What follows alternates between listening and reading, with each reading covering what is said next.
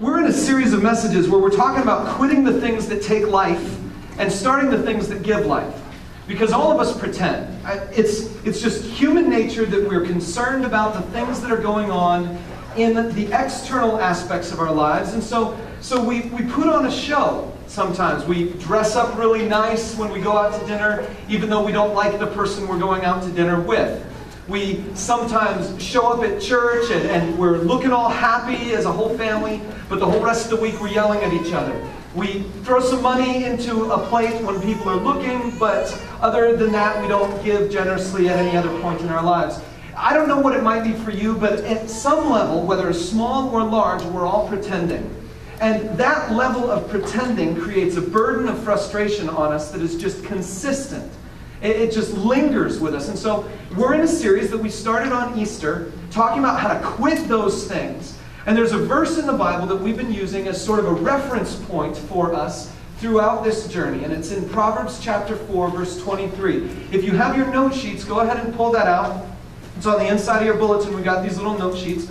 Pull it out, and the verse will also be on the screen up here. It says, "Above all else, guard your heart, for it is the wellspring of life." Now, this is profound because a lot of us would say, my life consists in the balancing of the externals and the internals. Trying to keep the externals in line with the internals, and I'm trying to do that. This says, no, it's not really so much about the externals at all. It all comes from the heart. Focus your energies on what's on the inside first, and then life flows out of that. This is a profound thought.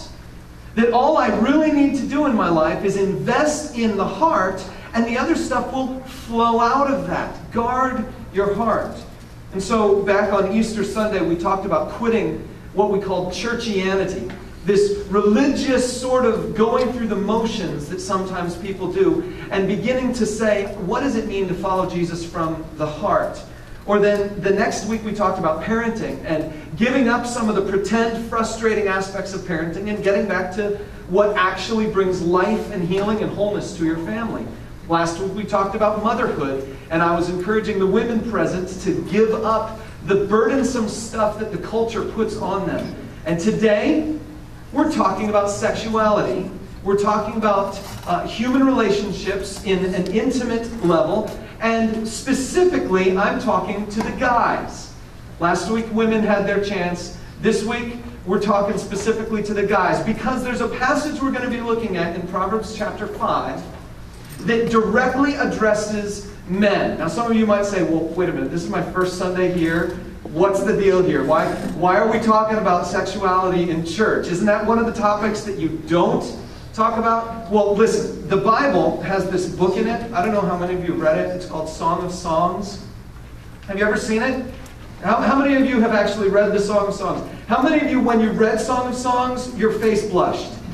Because it's crazy. It's like an erotic document that's in the middle of the Bible. And so sometimes what people have done is they've tried to spiritualize it. And they've said, oh no, Song of Songs is actually an allegory of how God loves the church, how Jesus loves us. And isn't it so beautiful how intensely He loves us? Don't buy it. Because it's a song of love from Solomon to his new bride on how much he loves her and how he intends to love her. And it's a song from her to him on how much she loves him and how she intends to show her love to him. And don't read it unless you're married or very close to getting married. But it's seriously. So the guy who wrote Song of Songs also writes Proverbs 5. And so if you have one of our Bibles, I'd like to invite you to turn to that, to page 443. We're going to pick up on Proverbs 5, and we're going to read this. So, like I said, today's message is mostly geared towards the men in the room, because the passage is mostly geared towards men, okay? But there are principles that apply to women also. There are also principles that apply to single people, because this is mostly to husbands about their wives. But there are principles about single people too. And so I'm going to address some of those things in the process. But if you hear me talking a lot about, guys, this is how you need to treat your wives, don't blame me, because that's what the passage is dealing with. And then try to pick up on the other principles as we go through. But here's the deal. Today's secret, I believe, is going to surprise you. I believe it's going to surprise you. So if you've already found Proverbs 5, go ahead, and now I'm going to skip and I'm going to give you your first blanks to fill in, because I want you to know the secret of how to be a great, unbelievable lover before we even open the passage and look at it. Here it is. Great lovers relish the exclusivity of marriage. If you're taking notes, write that down. Now, this is going to surprise you because our culture does not connect great love stories with the preeminence of marriage. Some of you women have probably seen The Notebook. I don't even need to go any further than that. But the greatest love stories in our culture seem to say that marriage is one thing, but love is something different. But great lovers, the way God designed it, the way you can experience it, relish the exclusivity of marriage. Okay, so let's read the first 6 verses of Proverbs 5 here. Remember, this is the guy who wrote the most erotic book in the Bible, talking to his son. He says, verse 1, "My son, pay attention to my wisdom. Listen well to my words of insight, that you may maintain discretion and your lips may preserve knowledge. For the lips of an adulteress drip honey, and her speech is smoother than oil. But in the end, she is bitter as gall, sharp as a double-edged sword. Her feet go down to death. Her steps lead straight to the grave. She gives no thought to the way of life. Her paths are crooked, but she knows it not." Would you mind taking a break with me, and let's just pray and ask for God to give us wisdom over what we read today. God, we recognize that there are principles in our culture that are far different from principles from you. And so today we pray that you would fill our hearts with this word, fill our minds with this word, that you would convince us of its truth, and that you would lift us in an optimistic, hopeful sense to the greatness of how you created us as human beings to live and to relate. Help us to see the beauty and the wonder and the majesty of the marriage relationship you created, and allow us to view that as the framework in which all human sexuality should be expressed. And so, God, I pray that you would reveal those things to us through your word today. God, would you guard the words I speak and all of our thoughts, and shape them to be holy and acceptable to you. For we pray this in Jesus' name, our Savior, King, and Lord. Amen. So as you look at that verse, the series of verses there, the first thing you'll notice is that this adulterous woman has lips that drip with honey, and her speech is smoother than oil. Here's the thing. All sexual temptation looks great from the outside as you're beginning to toy with the possibility. It all looks great. Guys, you can look at a woman and you can say, wow, there's something phenomenal about that lady. And there's this sense that you want to have a relationship with that person. You want to get close to them. And for some guys, you can know that this verse is true. You can look at a person, a woman, and you can say, man, her lips are dripping with honey. Her speech is smoother than oil. But here's the deal. No matter how good it might look, it results, check this out, verse 4, the end, she is bitter as gall. Listen, I got to make you a promise here. You get involved with the wrong kind of woman, and your mouth will taste bitterness for the rest of your life.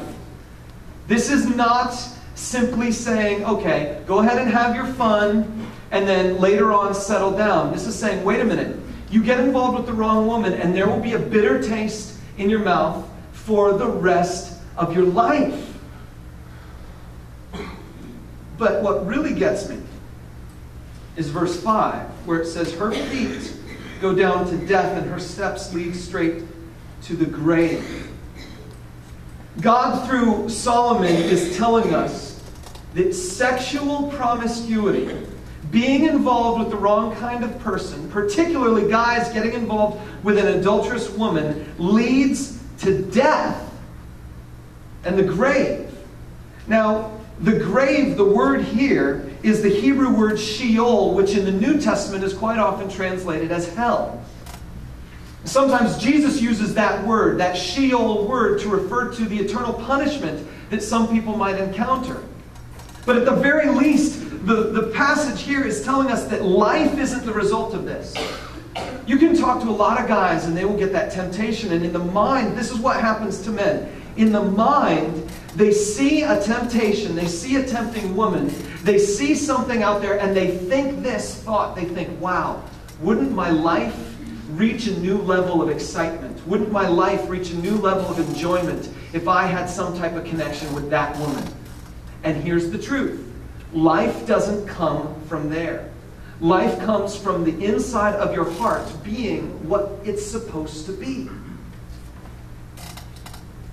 And then verse 6 is sort of the culmination of this. It says, she gives no thought to the way of life. Her paths are crooked, but she knows it not. See, here's the deal. Life moves.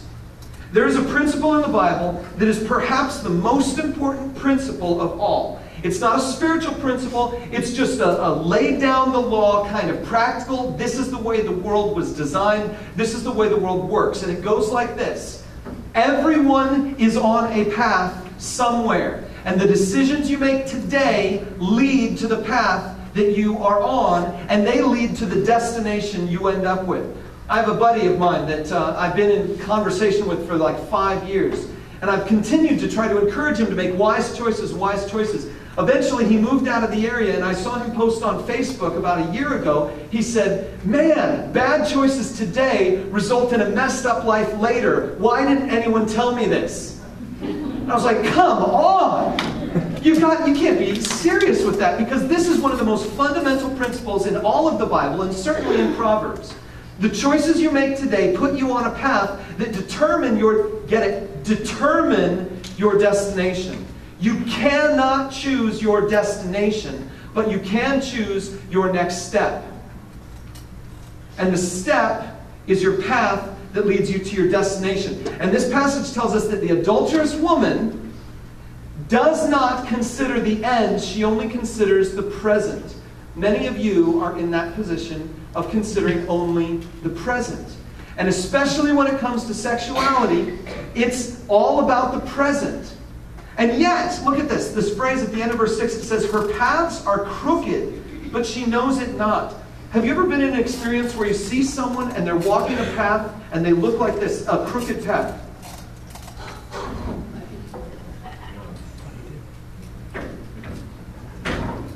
That's like a drunkard.